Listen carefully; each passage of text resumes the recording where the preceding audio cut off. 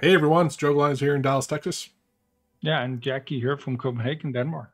So today we are taking a step back in time. We're gonna I messed up when we were recording the BlueStacks drag and click, and when that whole process, which was a really, I hope you watched the podcast because it was a really good example of troubleshooting.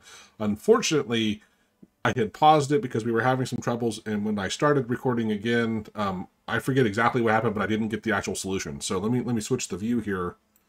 And Jackie is going to walk us through now using BlueStacks with the actual final solution. Yeah, so what we figured out was that we kept researching this drag and drop command and we kept finding references to it, but apparently we can't use drag and drop. So, and we had a few other issues with figuring out exactly how to make the run command work correctly and stuff like that.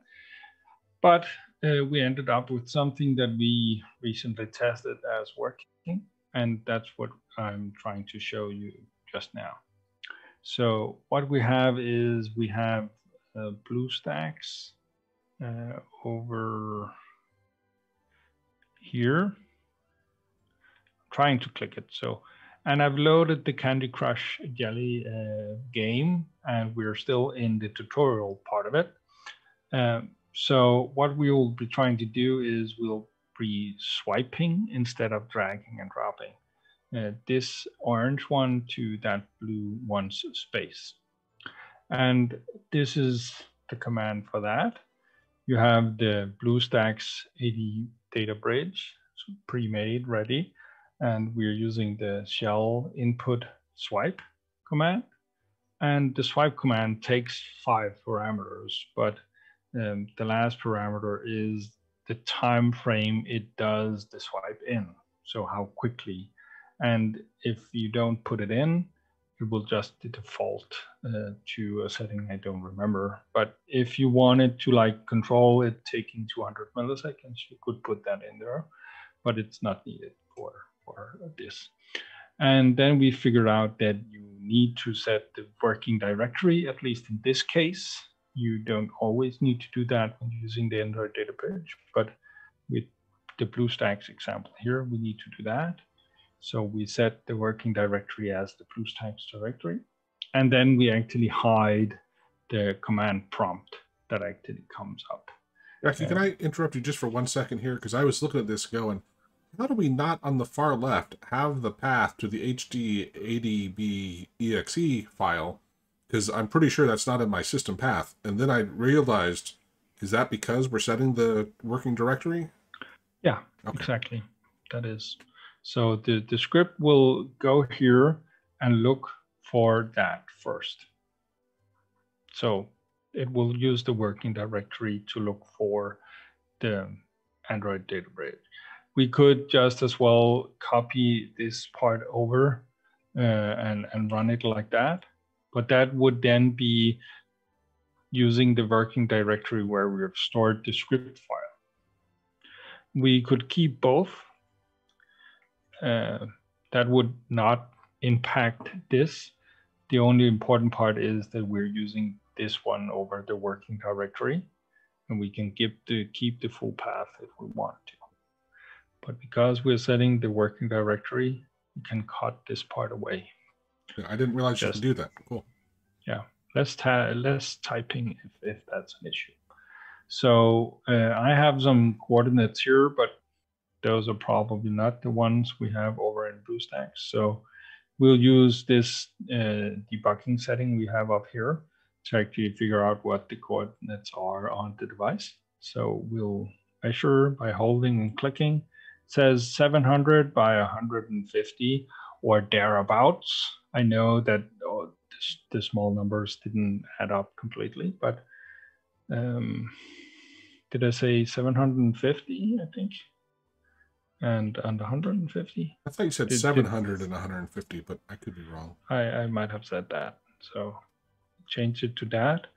And because we're doing it horizontally, this one will increase to 800, and this the y-axis will be kept. But let's check it. So I'll click here and check. That says 800 and 150. So you were correct, Joe, with the 700. So that's it. We'll save that, run it. We have made this hotkey here, Control T, which you, Joe, will click in a moment. So if you try and click that now. I hit it. There it goes. Yay. There it goes. So that was it. That actually made that swipe happen. So shall input swipe and the coordinates needed for the swipe. So we could do it one more time. Let's say we wanted to move this one to up here. What we'll do is we'll grab the coordinates. Here it's 700 and 350. So 700, 350. And because we're moving in the other axis now, I'll reset that to 700 and we're moving up, right, Joe? So, and we know that there's about 100 pixels between them. So I'll just set that like that. Save. Run. And we'll look at BlueStacks while you, Joe, again, there we go. Click. Yeah. Hit it. There it goes. And it did it. So, now, yeah. Let me ask you a couple questions here, Jackie. Yeah.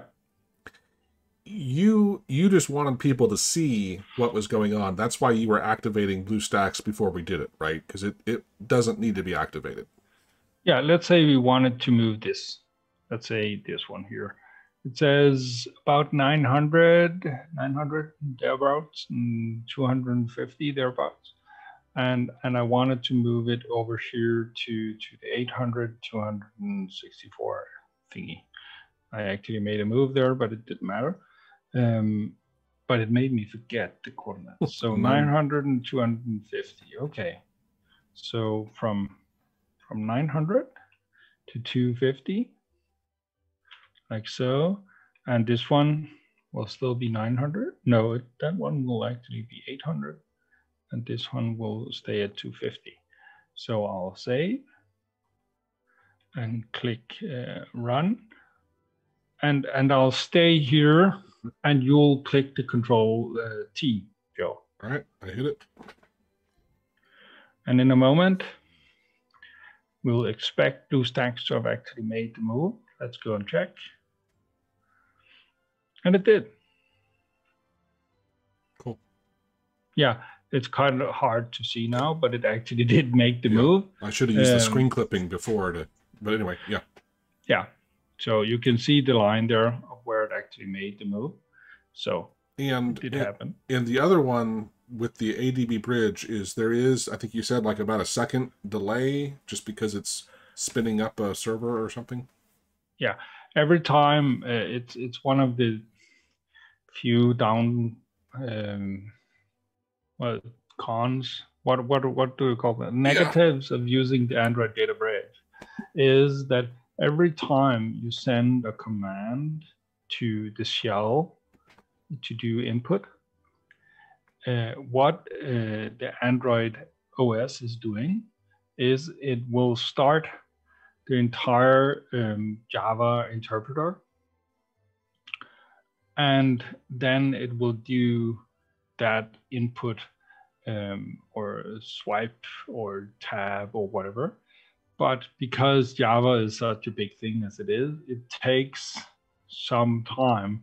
Let's say it takes a few hundred milliseconds up to maybe half a second or something like that. And then it performs the command, and then you see it on screen. And that's why it can take maybe up to a second or so before you actually see the action happen. And then when the action has happened, it will shut down Java again. And then the last one is with BlueStacks. I just don't remember. Let me bring it up here. Is it, yeah, if it was minimized, would it still run or? I haven't tested with minimized, but you can try. Here, let's do this. We don't have. We can. There we go. So is now that one where we can make a move that makes sense? No. We couldn't do one of these? If you take the other one, No. No? Okay. Clearly, I don't play the game. If you take the first one, top one to the left there, yeah, take that one, and we'll make the move with the yellow one into the blue one. Right, so I'll take the coordinates of this one. Apparently I can't click it. Oh, there. So it's 800, 250, right? So we put in 800, keep the 250. We want to do it sidewise, so we'll reduce this to 700. And if you, Joe, then, no, let me just save. I know I don't need to always save and stuff, but hey, just for good measure. If we then take BlueStacks and we minimize it, it's just a test. I don't know if it will work. And you then send. Yep. We expect it to have been sent. And as you can see, it did it. Yeah, cool. So because the command is sent to the Android OS and not to the graphics. Right. So even though Windows ain't rendering the Right. graphics, because it's not doing that with minimized Windows, the graphics still exists in the virtual machine that this Android device here is.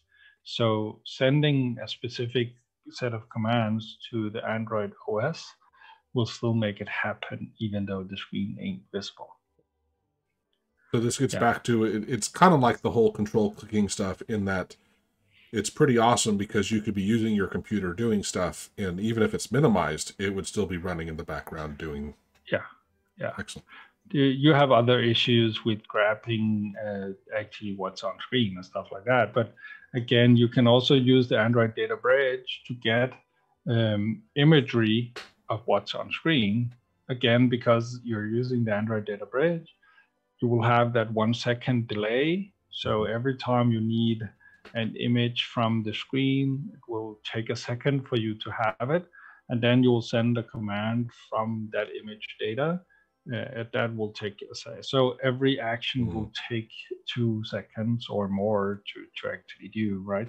So it depends on your speed need. Right. Cool. Well, awesome, man. Thank you. I'm glad we were able to actually solve this and show it in a nice, succinct way. Absolutely. Yeah. Cool stuff. Yeah, great, Joe.